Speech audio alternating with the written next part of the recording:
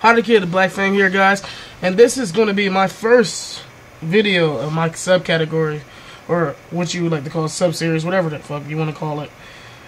This is a versus video, and today we're going to do a versus on Ryohei from Takeda Hitman Reborn and Takeda from Kenichi, History's Strongest Disciple. So let's start off with Takeda. He is basically, you know, what you would like to call a flyboy, an excellent boxer, and a complete person. I would like to say that he's about getting pussy. And the reason why I say that is because he kind of flirts with every girl inside the series in some type of way. And it ain't nothing the matter with that. He's a guy. He's just living his own life, doing his own thing. That's what you're supposed to do. He's a complete man whore. Let's leave it at that. He's a complete man whore. I don't know. I don't know what else to say about he's a complete man whore. So, a couple of his abilities are left straight. You got illusionary left, ultra bolo punch. All these are done with his left hand, by the way. Like, I don't know. I guess it's his masturbation hand, the strongest hand you got, you know. So, he is a southpaw. Super tornado uppercut. Double super swirling uppercuts. So, that's two hands, guys, now. You know. Giant cat-eye frog punch. He has an ability that's similar to Kenichi's inside the series called Auto Rhythm. And that's similar to Kenichi's Mubiyoshi. So, he is, like, very skilled with multiple shit. He has a long list of abilities. I'm not going to name them all because it's long as hell. And I just don't have the time to do it inside this video. Alright, let's talk about Ryohei a little bit. He's from Takeda Hitman Reborn. He's one of my favorite animes. My description of him is he's a dumbass, he's an excellent boxer, and he's Vongolo Decimo's guardian of the sun. Well, the candidate at this moment. Decimo is 10. It's not Italian, I believe. I'm just going to go with that. And a couple abilities is his extreme straight, extreme rush, extreme corkscrew punch, maximum cannon, maximum inogram, maximum combination, sunshine counter, and sunshine uppercut. He has more, but I'm going to get along with that inside the middle of the video. So far, that's my little things I can tell you about the two guys. Let's talk about them possibly battling, you know, if they were to duke it out. So let's talk about a few similarities.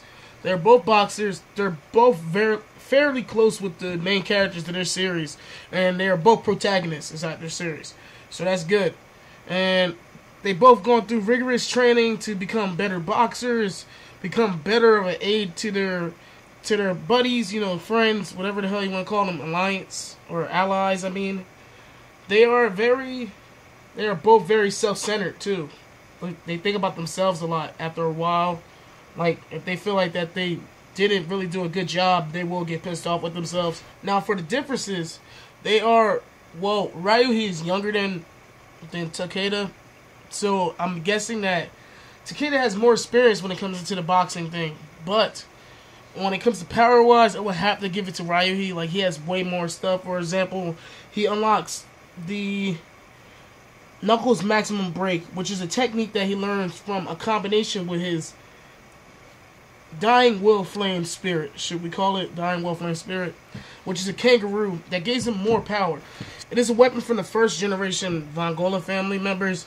It involves a pair of boxing gloves, a headgear, and it's in its version X form, which is the 10th generation. It also includes a right shoulder armor and somewhat a type armor around his legs. And other than the fact that Ryohei gets his abilities from something and Takeda doesn't, that doesn't change the fact that they both are skilled boxers. So that's why I think it's a good matchup. Plus the fact that Takeda trained with a monstrous boxing coach who, I mean, like, punched craters in the moon if he fucking wanted to. But never really showed it in the series. But if he wanted to, he probably could. But Takeda is OP'd as well. For example, Takeda has a technique called Giant Cat-Eye Frog Punch, which I believe is stronger than Ryohei from Street Fighter's Shoryuken. If you know Ryohei, nothing is stronger than that punch. That punch is like history's strongest punch, like through any game or anime or anything related to that shit, Japanese. That is supposed to be like completely crazy. This guy uses two arms to knock you in the air and basically subdue you and just fuck you up regardless. So don't get him twisted. Oh, he doesn't have any powers. That doesn't mean shit. Okay, he gets his ass, he kicks ass, alright? Now, to settle this argument between the two, Takeda gets tired after constantly whooping somebody's ass. Let's leave it at that. He gets tired.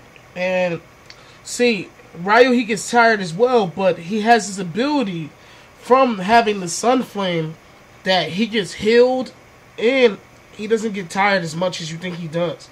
So I think that's a big benefactor or big factor, period, inside this battle. I think that's what would make it hard for Takeda to win. So if I had to give somebody to fight, I would give it to Ryohei. I'm sorry. Like, that's it. Ryohei is winning this battle between the two boxers. I have nothing else to say. Plus, his abilities are more OP'd, other than the fact that if Takeda was to somehow land off some of his techniques, it would be a hard fight. But if Ryohei didn't have that ability, I will give it to Takeda. But since he does, Ryohei is obviously the winner. But I would like to hear what you guys have to say. I want to know your opinion. That's mine. So below, leave a comment. Tell me who you think should win. Why you think they will win. Subscribe and like. You know, don't be afraid to press those two buttons, dude. It's Hadake here, dog. Like, it's nothing better than that. So thank you for watching my first versus video. And like I said, like and subscribe. Do it. Do it.